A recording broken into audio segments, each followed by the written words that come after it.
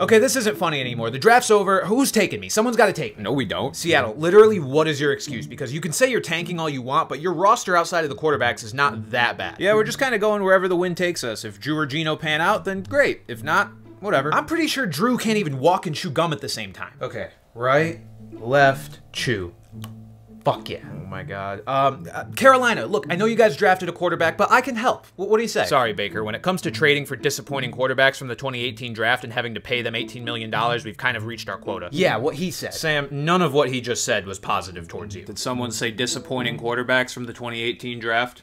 How are you still here? I have nowhere else to go. Hey, Baker, we're actually gonna cut you. Wait, really? Cleveland, oh my God, thank you. We didn't say that. What? Then who did? We did. Us too. It's just not a good look to have a bad quarterback as the face of our company. I'm losing my commercials too? That's the only thing I'm good at. Who are you gonna get to replace me? Yeah, we're just gonna go with the new Browns quarterback. We heard he's good. This can't be a good PR move.